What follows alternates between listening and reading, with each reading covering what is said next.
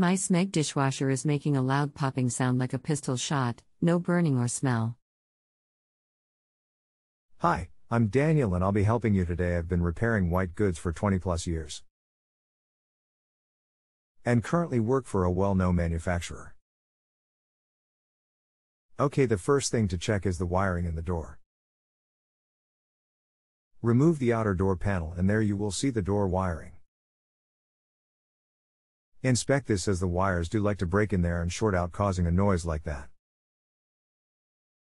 If the wiring in the door is fine, then you need to remove the inspection cover below the door on the front at the bottom.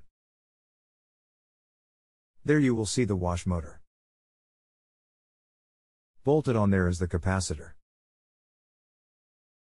Check this as they do like to blow on these Smeg's dishwashers, so that's another thing that can cause this.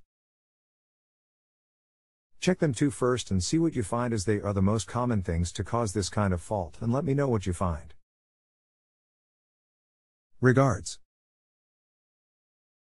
Smeg engineer coming December 31, 2014, can't be short as the machine operates and does not trip CB. The captor must be getting wet, but when discharges making the loud bangs does not tip RCD either, also the bangs continue after cycle finished and machine is off. Hi, no worries, fingers crossed they will sort it for you. Hopefully it's just the capacitor, as they are not that expensive to replace. Regards. Thanks, we'll let you know, Mike. That's great, we'll await your reply. Yup, was a capacitor on the motor arcing against a steel plate. Smeg engineer removed it all okay now, Mike.